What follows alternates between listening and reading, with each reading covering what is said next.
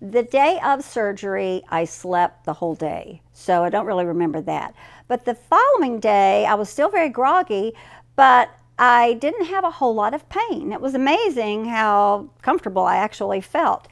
The only thing that bothered me was because I had some eye surgery, I had patches over each eye, so I couldn't see for a day, so I had to listen to TV instead of watching it.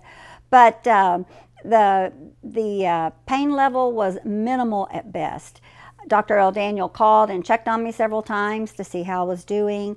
He asked how my ears were, which I thought was interesting because I had no idea I had stitches behind my ears. But they did great. They never bothered me at all.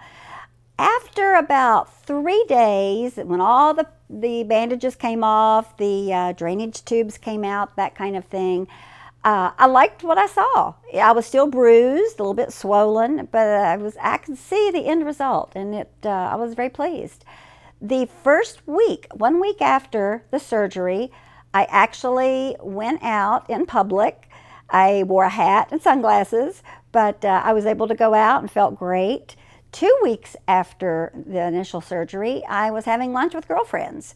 And there again, I wore sunglasses simply because of the procedure I had. I had a little bit of a black eye, but I felt great having lunch, and I'd say at week 3, I felt perfectly normal.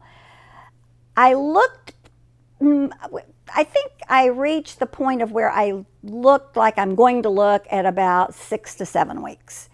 And at that point, it's been smooth sailing all the way through.